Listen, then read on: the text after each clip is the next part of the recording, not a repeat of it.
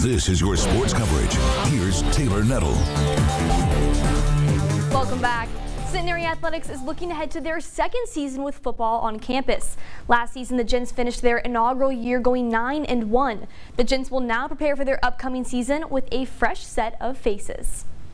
This week, Centenary signed athletes to play football for the Gents in the program's second signing class. Recruiting local is especially important to second-year head coach Byron Dawson, with 11 signees coming from programs in the Shreveport-Bossier area. The Gents recruited a handful of players from Calvary, Evangel, Captain Shreve, Green Oaks, Northwood, and Southwood. With so many local kids wanting to pursue their dreams at playing on the college level, Coach Dawson is proud to be building a program that provides the opportunity. This is one of the best kept secrets, is the great athletes in the Shreveport-Bossier area.